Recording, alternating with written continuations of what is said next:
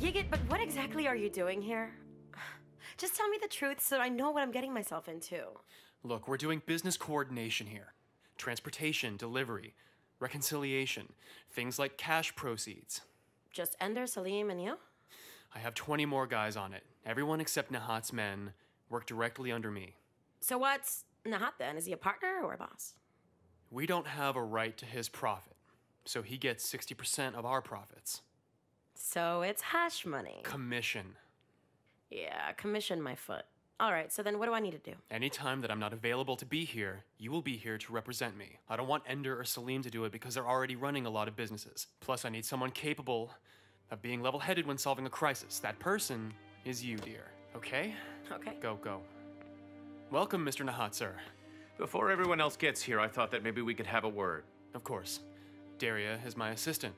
She will coordinate the business and represent me when I'm not available. Nice to meet you.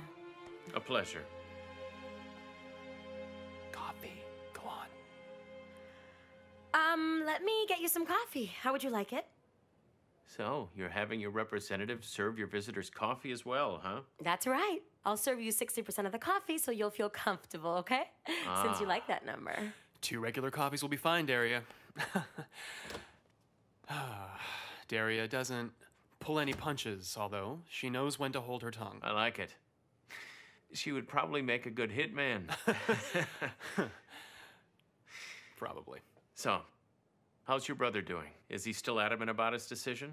I feel bad that he lost his job because of us. Well, sir, Emir is the most stubborn guy that you could ever meet. He's more concerned with his beliefs rather than making sure that he doesn't starve. I'm afraid that he'll decide to become a politician or something like that someday. Oh, he would win all the votes with his handsomeness. But if he gets into office, we'll be the first ones on his list. Anyway. In that case, my final wish would be to drink a coffee served by you. Oh, I'd be a prisoner too.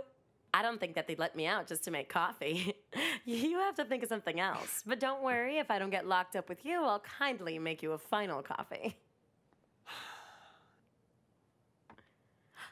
Get out, Derya. You think I'm being a little tactless? I guess so. You gave me this job as a crisis manager, and yet I seem to be creating a crisis instead. Thank you, Derya.